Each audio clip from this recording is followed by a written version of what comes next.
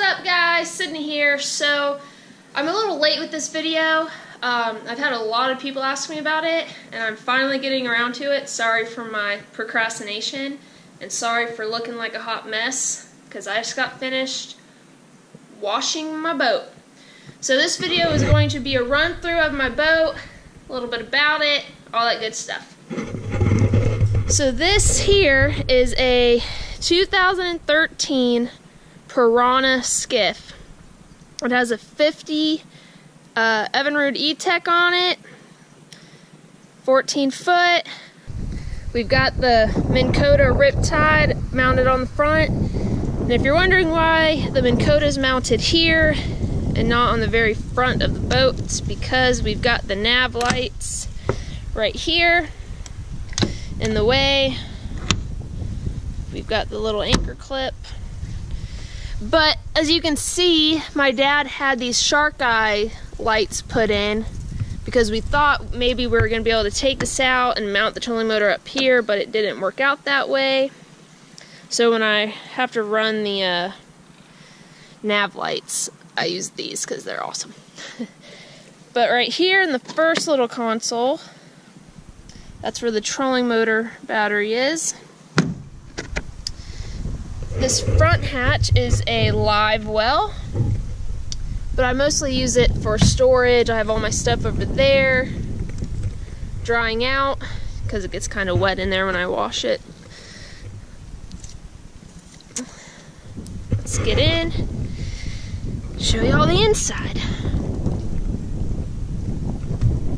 Whoa.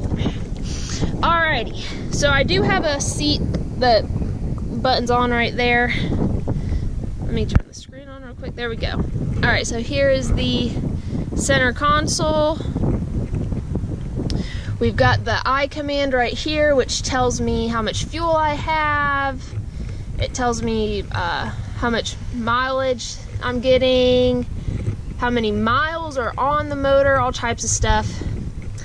Then I've got the Lowrance E-Lite 5 Chirp mounted in. That's the depth finder and GPS system I had on my Hobie, but I mean, when I sold the Hobie, why not transfer the cool system over to the cool boat? Because a Garmin something came with the boat, but it was like old and it didn't do as much as this, so I figured let's switch it over. The battery for the whole entire boat is right here. Fire extinguisher.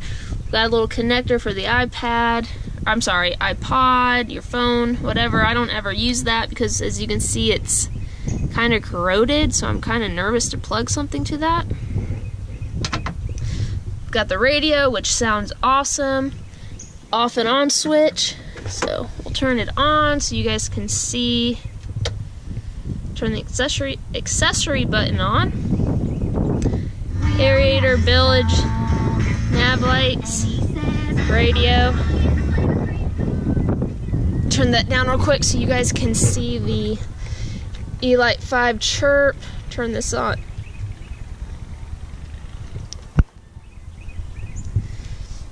If you guys are in the market for a depth finder GPS, I definitely recommend this E-Lite 5 Chirp. It's easy to use.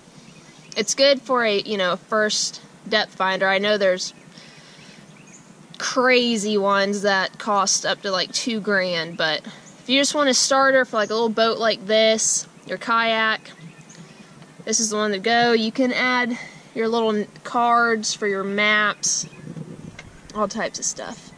Alright, enter. There's that, and then it has the down and side imaging, which it's not, I don't think it'll work since we're not in the water. Oh, yep. Doesn't show anything, but you know the drift. You can add waypoints, all types of stuff. Turn that off.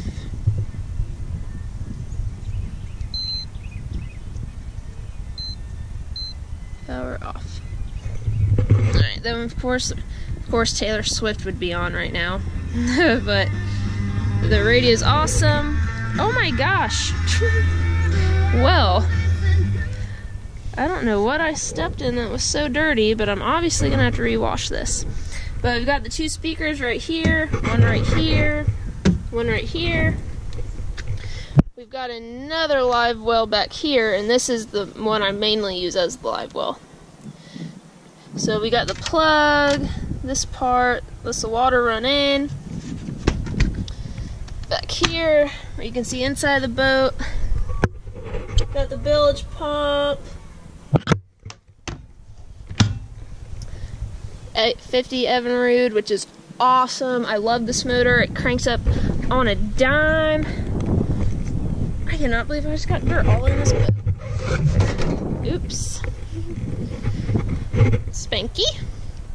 So that's pretty much it, guys. This boat's really simple. I love it. It gets the job done. I'm hoping to get a lot of saltwater fishing in this summer, because last summer Jason and I pretty much just focused on the bass fishing out of it, and pretty much the main point of me getting this boat was to broaden my horizons bass fishing. To get more into saltwater fishing, so that's what I'm going to focus on this summer. Now that spring is upon us,